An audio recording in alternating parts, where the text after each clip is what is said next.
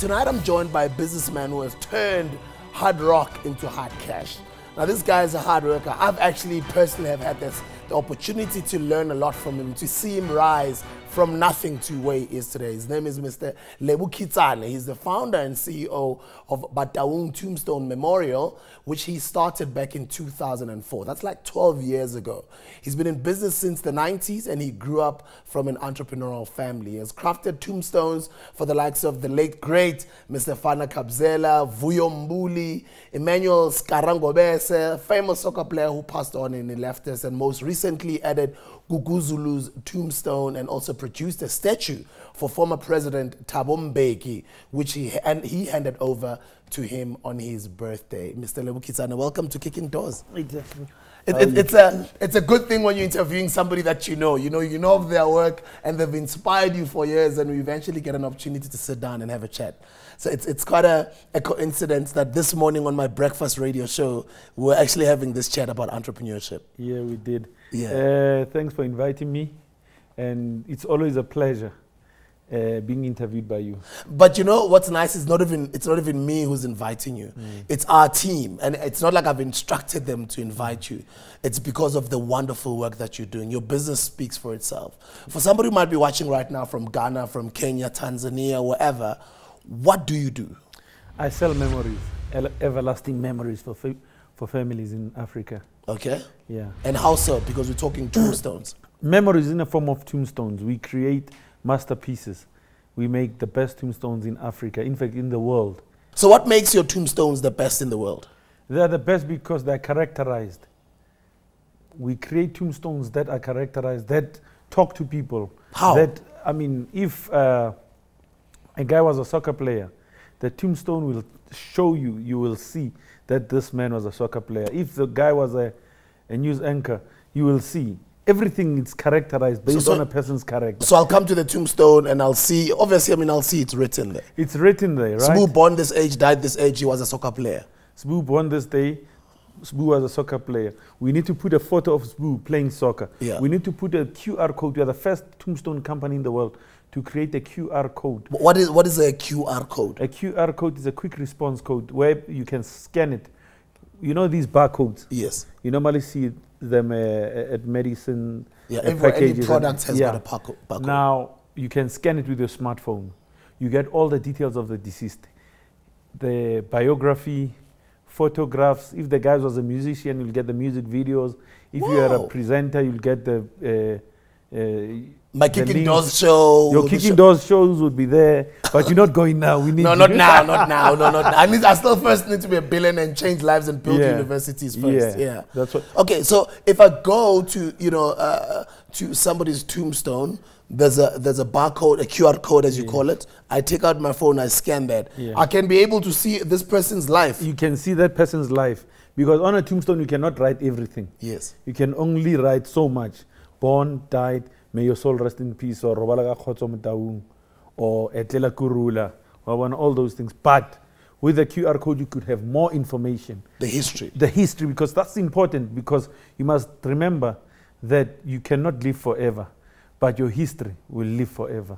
What you do will live forever. People die every weekend, which means you'll always be in business. There's a huge influx of companies that are playing a role in that space. How have you been able to navigate the market space? Because it's probably saturated, isn't it? It is saturated, but you have to be different. I'm different. I'm like the Steve Jobs of the tombstone. Wow. I create things and then everybody else follows. Yeah. Yeah. And I know, unfortunately, during my soul rest in peace, my brother Simba's passing, you also did the tombstone. Yes, we did his tombstone. His tombstone has a QR code, all the links of top billing, all his video clips, his photographs, his life history is there. And it's important because hence we say we sell everlasting memories. We want people to know who's this person for generations to come.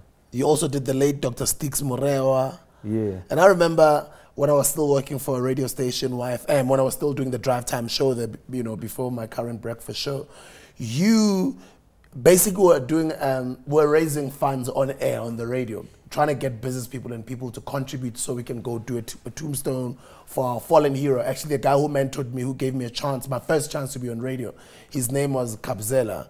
Now, you came on board and said, you're not going to contribute 1,000 or 2,000 or whatever. You'll give us the best or the biggest tombstone ever.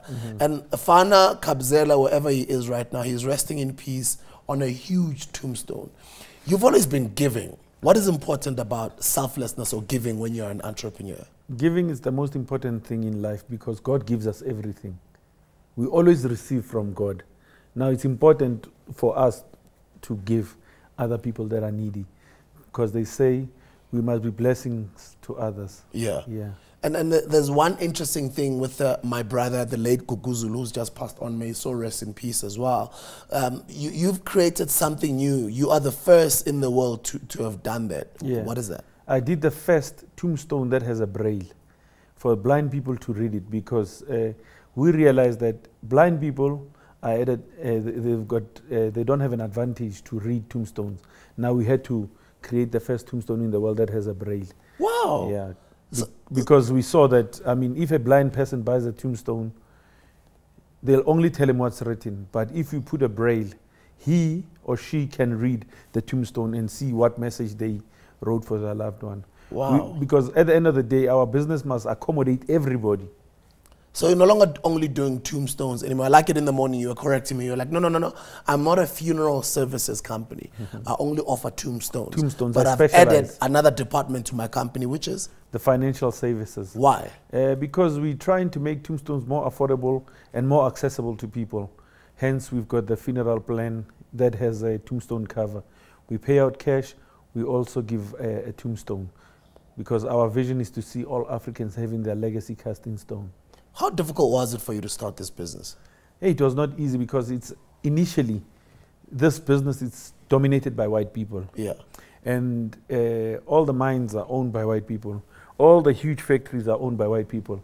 And for you to come in as a black player, it's not easy because these people have been in that business for 50 years, 60 years. 100 years. 100 years. Now, you come in, the only thing that will make you succeed is when you improve, when you do things that the white people are not doing, because all of them, you've seen one, you've seen them all. Then Bataung came in, we saw, we conquered. And you're currently even conquering the white market because, you know, we're living in a democratic country and you're offering services to a multiracial market. Yes, we bought a company called West Hyper Tombstones. Okay, so you've just acquired West Hyper. We acquired West 2 years ago. West has been in existence for 32 years. And when they wanted to sell, they approached me. They said, Lebo, would you like to buy West? I said, why not? Because West was my major competitor. Yeah. Now, you've swallowed everyone. Yeah. So you'd say you're the #1 tombstone company in South Africa? I'm the #1 tombstone company in Africa because I deliver in Gabon, Zambia, Kenya, Botswana, Lesotho, Swaziland. Wow. And how is it navigating in those markets in other African countries? It's not easy. It's through internet. I mean, most of our clients, we get them through internet because our website rankings are good and we get a lot of page previews because of the designs and what we do. Yeah. And right now we also want to start creating legacies for people. Even if you are alive, we must start now talking things, creating statues for people, because we just did a statue for former President Thabo Mbeki for his birthday. We gave it to him. It was beautiful. It is beautiful. I need my own statue, man. You must, because I mean, you're a legend. You know what I mean? Thank you. I don't want us to honor you when you are gone. We need to honor you now. Why give someone roses if they can't smell them? Wow. You've done extremely well, my brother, and I'm really proud of you. To see you over the years keep growing and, you know, you adding also different layers into your business. And just quickly before I let you go, you as a family man, how difficult is it to balance the husband, the father, and, you know, with the entrepreneur? It's not difficult because you need to be focused. You need to be the dad. You need to be that cool dad. Yeah. You need to spend time with your kids. You need to dab with your kids.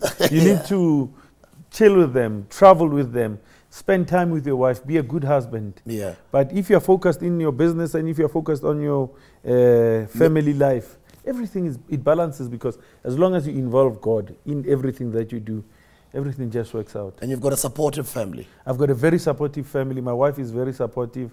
I would tell her my dreams. She'll support me. Wow. All the time. And even when times are tough, she's there. She says to me, no, let's go. Because entrepreneurship can be a lonely journey sometimes. It's a lonely journey. And at home, we've got a prayer room.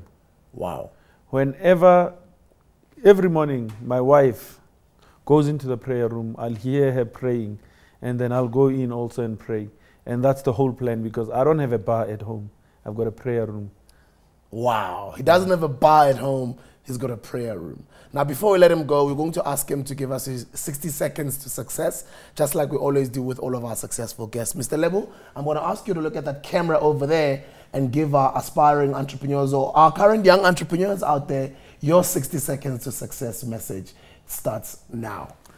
My father, Jacob Alfred Kicking Khitsane, used to say, money and woman are par. You will never have them both.